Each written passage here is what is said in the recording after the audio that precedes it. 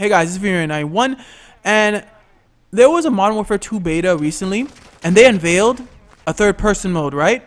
And it kind of sucked.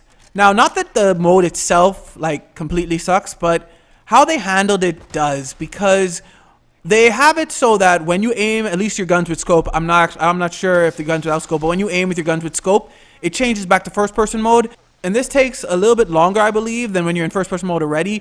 And it also just kind of feels off. Like, had they done it like Gears of War, like where you just zoom in a bit more, it may have been better. But the way they did it, no. Just no. God bless.